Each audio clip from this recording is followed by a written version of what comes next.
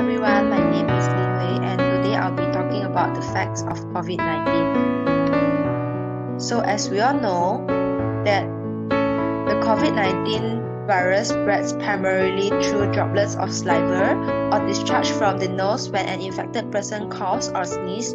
So it is important that we practice respiratory etiquette, for example by coughing into a flat elbow.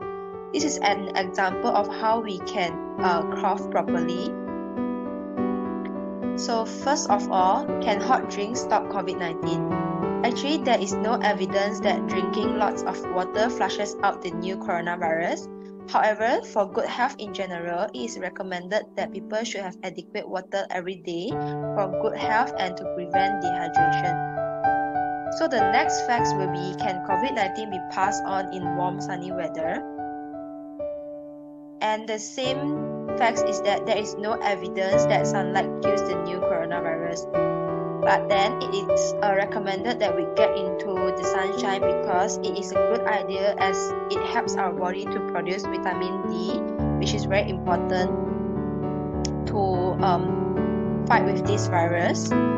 So that's all from me today. Thank you so much for watching.